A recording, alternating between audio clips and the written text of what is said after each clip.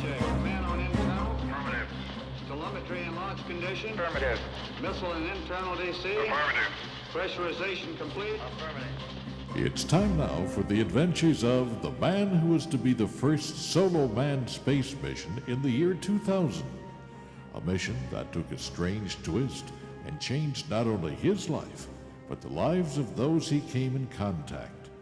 For he had returned with strange new powers of understanding, which normal man would not have for many, many years. He was now Mr. Future. I must be crazy taking this assignment.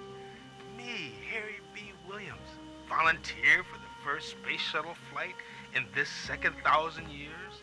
A solo flight at that. I'm a theater arts producer, a musician, not an astronaut. But how do you turn down the President of the United States? A new viewpoint of space. That's what this country needs.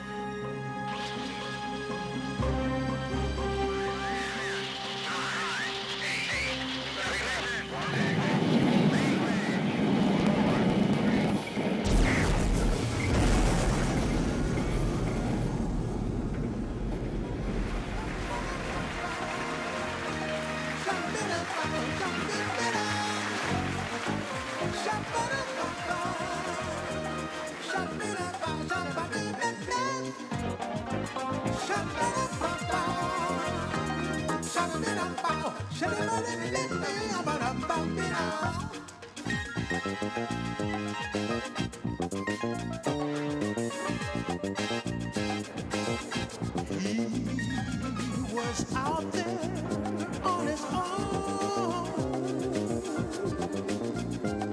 Oh, all the while in space, his eyes began to roll. These thoughts went through his mind. The things in life we find, the life that we live, and what we can give, the things we do, effects we get to. Why on earth he looks so calm when he passes? If you see him, you would see right through his glasses. Your future you would see. Talk about a life full of love, a love deep like sea. Love's got to be for you and me. Yeah. Mr. Future, Mr. Future, you got it, Mr. Future. You got it, Mr. Future. You got a whole lot of love. Oh, so much love, baby. Got to give it to you, Mr. Future. You got it. He's got it, Mr. Future. His power is in his love for you and me. All mankind, all humanity. Principles like unity, truth and honesty. Our life should be. Our life could be for you and me.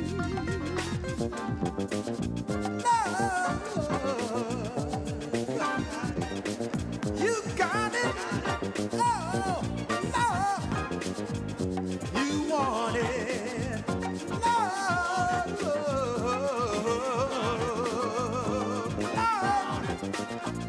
Lots of love. No, Mr. Future. He's Mr. Love. He wants love now.